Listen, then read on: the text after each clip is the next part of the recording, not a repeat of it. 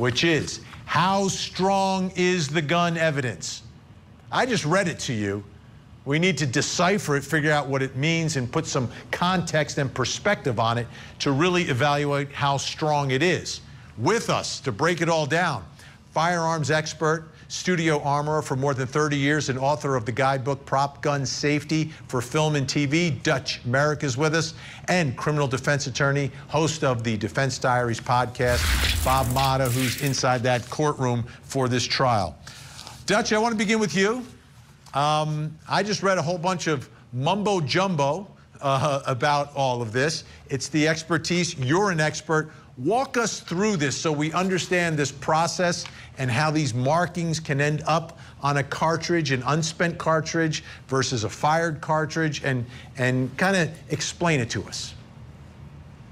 So it's important to get back to the basics of how a bullet works. A cartridge, which is all four elements of a round, is the bullet, which is the projectile, a primer, which lights off the gunpowder, and it's all held together by the case. And the case in this instance is made of brass. So that entire assemblage goes into the chamber. The chamber holds it snug, and when you fire it, the bullet goes out the barrel.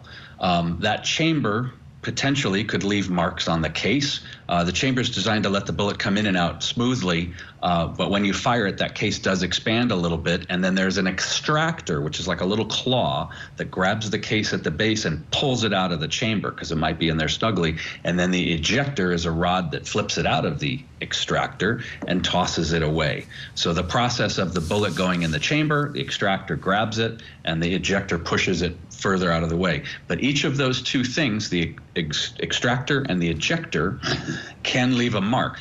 Those are generally made of steel, and the brass case is softer metal, and it will be marked as it's functioning in the gun. Okay. Can you demonstrate any of this for us? Just give us a better idea of how all this is working? Yeah, so I'll switch to my overhead camera here. I have a box of studio dummies that we use for the movies. These are dummy cartridges, and they each have a rattle in them, and I'll rattle it for the microphone. You might be able to hear that. So I've tested each of these. These are dummy rounds. I'm going to chamber one into this. This is not the same pistol. I didn't have access to a P226 this quickly. So this H&K USP will function very similarly. I'll take the magazine, put it in the grip, and when I chamber around, you can see it go from the magazine into the chamber. And then when it ejects, it pulls it out of the case and shoots it out. So inside the gun, you'll see this is the extractor rod that pulls out the case, and then the ejector rod is the one that pushes it off of the extractor. And it's important to note the base of the cartridge has a little notch here so that it can be grabbed by the extractor. So when you put it in, let me ask you a question really quickly. So when you placed it in there and then it popped out, is that considered cycling through the gun, and it's an unspent cartridge at that point? That's correct. So you can take a full live cartridge, feed it into the chamber from the magazine, and that has been cycled into the breech, and you can manually eject it by pulling the action open, and that clears the breech. Or you can fire the gun, which is the energy of the cartridge itself that pushes the bullet forward and puts pressure on the case backwards, and it will cycle the round from the energy of a cartridge firing. So there's two ways to do it: manually when you're loading and unloading with your hands, or the bullet itself firing, hence the term semi-automatic firearm. When you pull the trigger, it fires and it rechambers the next round. All right, one more follow-up, then I want to get to Bob to get the legal aspect of all of this. So what they compared apparently inside the courtroom was a fired cartridge and then an unspent one, and she said she saw similar markings between one that was fired and one that just went in and then popped out, like you demonstrated to us. Would they have the same markings? Would there be any markings that would be similar if they went through seemingly two different processes? Well, when a gun is fired, there's a lot of pressure and energy, and that case is being beaten back and shot out very aggressively. When you're chambering a gun just with your hands, it's less energy and it's more passive. However, in both instances, they will leave some marks on the brass.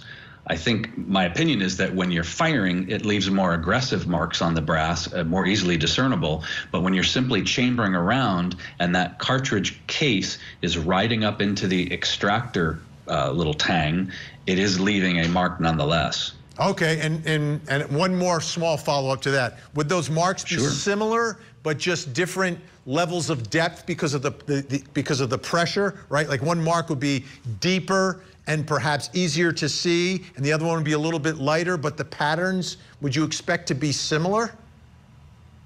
Yes, the extractor rod, due to manufacturing imperfections, those each can be individually identified per gun. So an extractor rod in this particular P226 will leave this mark, and another gun that has different wear in it and different manufacturing imperfections will leave a unique mark on that. And again, when you're firing it, it does treat the case more aggressively, and it should leave deeper marks or more readable marks. But even when you're chambering it by hand, it leaves a mark, albeit likely less depth or a little softer marks. Dutch makes it make sense to me. Bob Motta, let me ask you the ultimate question, though. How strong is this gun evidence? We're used to ballistic evidence in murder cases. Well, I'm thrilled that Dutch is on here because I've been dying to talk to another gun expert. So I sat in there, and I'm going to add a little X factor for you, Dutch, and I hope that you can answer the question. So when Melissa Oberg, the firearms examiner, did her testing, okay, she took 10 rounds that she used that they had in the lab there. She grabbed them out. She first tried to cycle 4, which you showed us for all of us to see what a cycling is, where she just racked the gun and ejected 4 of them. None of those 4 rounds that she did that to left significant enough marks for her to make an examination of any of those rounds. That's when she decided to resort to firing the next 6 rounds, and it was one of those that she decided to make the comparison to, and that's where she found that there was sufficient agreement.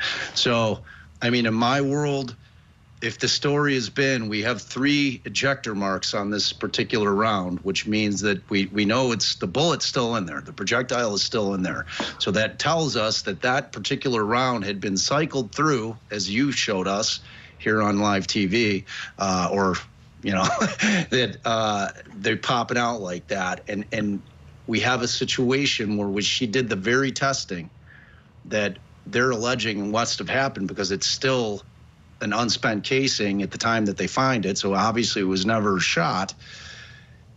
How is that? How am I supposed to make those 2 things make sense in terms of we've got her doing the same action, but yet it didn't leave significant enough markings for her to make a comparison, and she has to resort to firing it in order to get a mark that she could try to make a comparison with? Yeah, how about that, Dutch? So, yeah, absolutely. And I had the same question when I heard the testimony that there were 3 cases that she manually fed that didn't leave a mark. And so discussions that I've had with other professionals, it seems in shooting situations like that, well, first of all, how did the unfired round end up near the bodies or near the crime scene? And any manner of thing could have happened. He could have cycled an extra round at the beginning to chamber it. He could have had a jam or didn't feed, and then he aggressively cycled it. And I think the thing is if you're in a panic and you're in a very stress-induced moment, you might cycle that gun very hard to get it clear. You might do it very aggressively. And if this investigator did a gentle cycling, it's far less likely to leave a mark. So that's how I'm making a mental connection in the gap there between the unmarked cases that she tried in controlled circumstances and what happened at the crime scene. Dutch Merrick, nobody does it better. Thank you so much. When we come back, what was revealed in the recorded calls?